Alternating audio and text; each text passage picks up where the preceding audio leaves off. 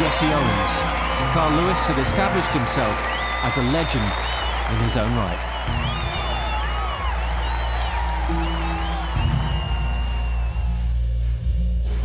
Despite the presidential reception and subsequent celebrations, it soon became apparent that Lewis was not to everyone's liking. To some, he was every inch the modern superstar athlete, flashy, aloof, arrogant. I would say, you know, as far as the spotlight, yes, we were definitely at many times in his shadow as far as that goes. I think that one can be a you know, good runner, great runner, and you know, world class and all of that. But I think that attitude and demeanor plays a big part. And I think, no, I'm going to put that I know from what has been on a number of teams with Carl that he was not a team player. I can't stay bad.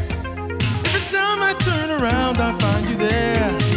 Yet those who knew Carl Lewis best recognised he was pushing the boundaries of track and field in the mid-80s. He was attempting to professionalise and glamorise what was still largely an amateur sport. When he came here as a freshman, I was sitting in my office doing some work, and he walked into my office and he said, "Coach, I don't want to work. I want to be rich running. I want to be rich and I want to make it running."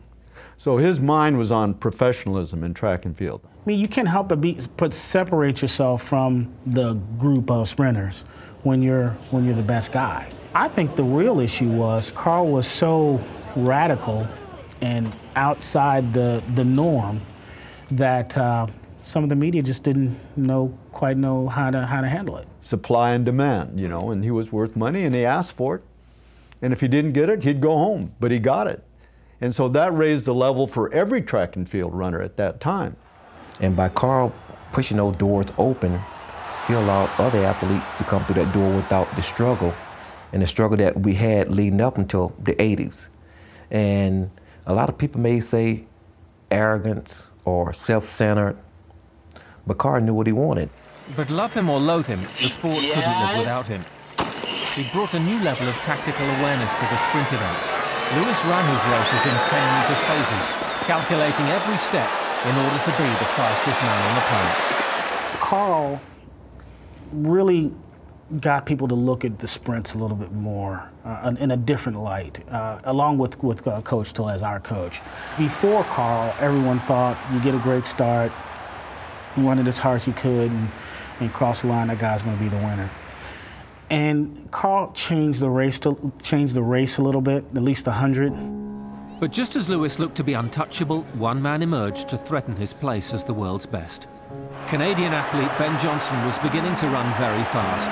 So fast that even Lewis couldn't catch him. No one could. When Ben Johnson started getting great, then I started to think, wait a second, how can this guy be that great all of a sudden? The way that he would hop out of the blocks and just go and leave everyone, just basically what he did, you know, was like, wow, you know, this is incredible. Taking Lewis's 100-metre title in the 1987 World Championships proved that Johnson could do it on the big occasion. It was the first major sprint final Lewis had lost, but publicly his camp remained unfazed. First of all, you have to understand a little bit about what our philosophy was on training, is that the Olympic Games was the #1 goal. And so, at the 1988 Olympic Games in Seoul, all eyes were on two athletes in the race to become the fastest man on Earth, Johnson versus Lewis. And what happened in that 100-metre final would shock the world. That was the first time Carl really went into a race thinking, I don't know if I can win this race or not. I was, you know, watching the race from the stands, and you know, they line up and boom, the gun goes off. Man, as soon as the gun went off, Ben had everybody by 4 or 5 meters. And Ben, it was like unreal. Boom, he was flying. And then Carl, instead of running his own race, looked over and looked at Ben Johnson. And when you do that, you're not really running. And then he went again. And then he looked again at him. He looked twice at him. Maybe 3 times he looked at Ben Johnson instead of running his own race. If he'd have run his own race, I think he'd have been there at the end, because I don't think Ben Johnson was that great of a sprinter. It was a blistering run from Johnson, a new world record of 9.79, that left everyone wondering how he could run so much faster than anyone else. That race was shocking. I just don't know how he does it, or whether he gets a hypnotist or something, but he does something to stimulate him in the finals. It soon became very clear just how Ben Johnson did it. The urine sample of Ben Johnson, Canada, athletics 100 meter, collected on Saturday 24 September 1988, was found to contain the metabolites of a banned substance, namely stanozolol. It's an anabolic steroid. I remember sitting in the cafeteria when someone came in and said Ben Johnson tested positive. I could not believe it. I said, oh my gosh, finally, finally. Were we suspicious? I'd say we was past suspicious. We knew what was going on in our own mind. It was one of the low times that, for me, you know, knowing Carl, seeing him. But Carl, like he always does, you know, he kind of put it aside and he began to focus on what he needed to do next after that. He didn't linger in it for very long. Johnson's disqualification meant Lewis was awarded the gold medal. He then regained his long jump title, his 6th Olympic gold. Next in his sights was his Houston teammate and protege Joe DeLoach in the 200-meter final. I wasn't actually favored to win, of course. Carl Lewis was. I would have favored Carl Lewis. I mean, come on, the guy was great. When that gunshot, I just forgot about everything. And I ran as hard and as fast as I could. DeLoach did to Carl Lewis what Lewis had been doing to every sprinter for the previous 5 years. He came from behind to win. It was the only Olympic sprint final Carl Lewis would lose. He came over and he hugged me and he said, I couldn't have lost this race to a better person.